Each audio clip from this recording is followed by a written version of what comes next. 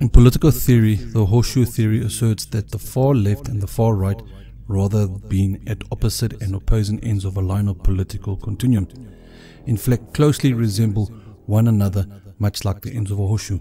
The theory is attributed to a French writer, Jean-Pierre Fay. Writes, the theory points to a number of similarities between the far left and the far right.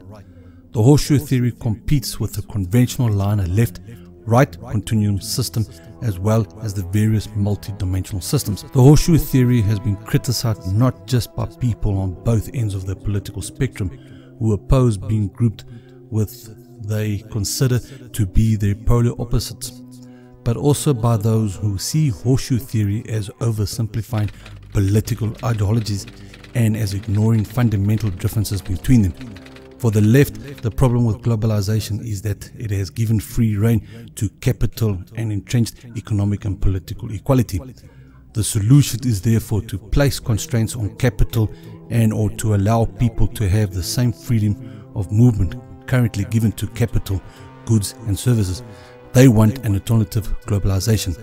For the right, the problem with globalization is that it has supposedly traditional, homogeneous, cultural and ethnic communities. Their solution is therefore to reverse globalization, protecting national capital and further restrictions on the movement of the people.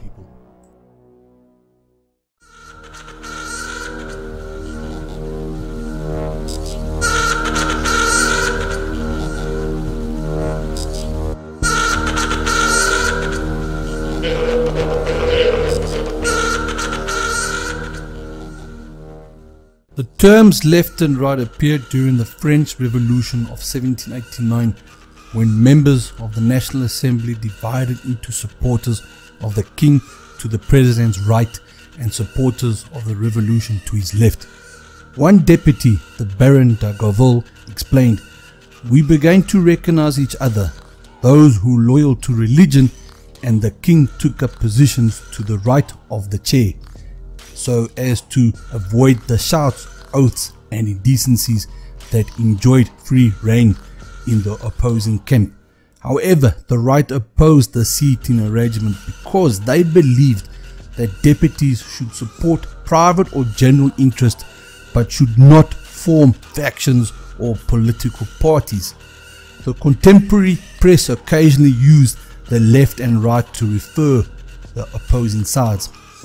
The right is always the party sector associated with the interests of the upper or dominant classes, the left the sector expressive of lower classes, and the center that of middle classes. Historically, this criterion seems acceptable.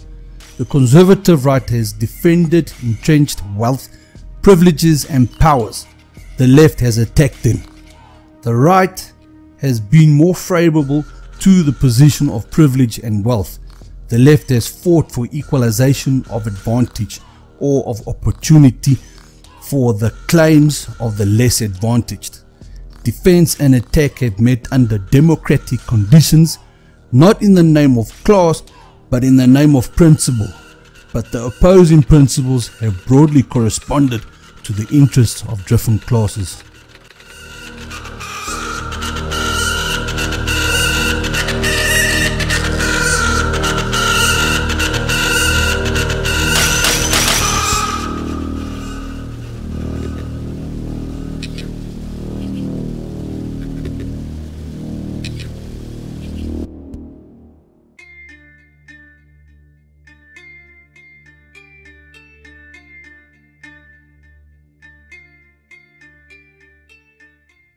Generally, the left wing is categorized by an emphasis on ideas such as freedom, equality, rights, progress, and reform, while the right wing is categorized by an emphasis on the notions such as authority, order, duty, tradition, reaction, or nationalism.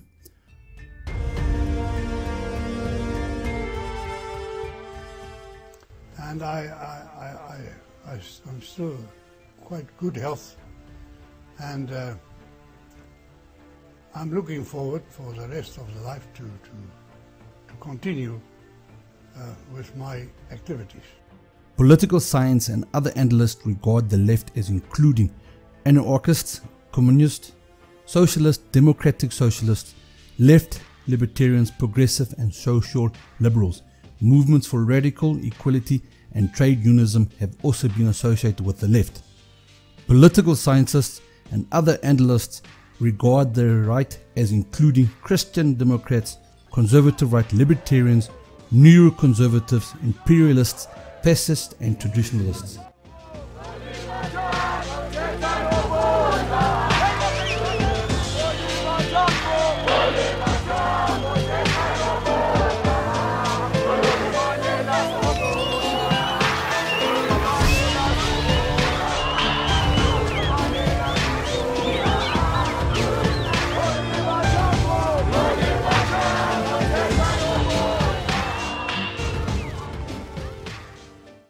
When I met a couple of tourists from a well-known Western country,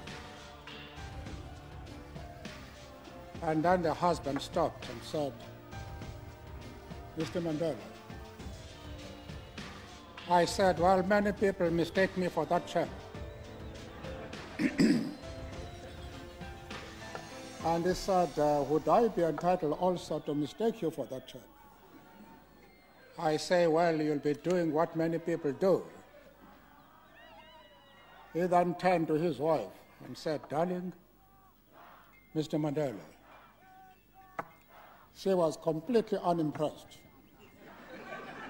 And she said, "What is he famous for?"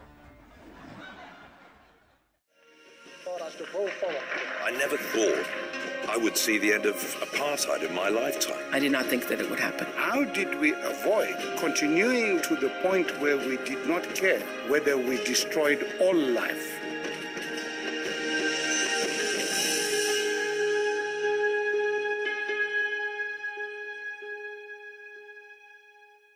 We went to jail.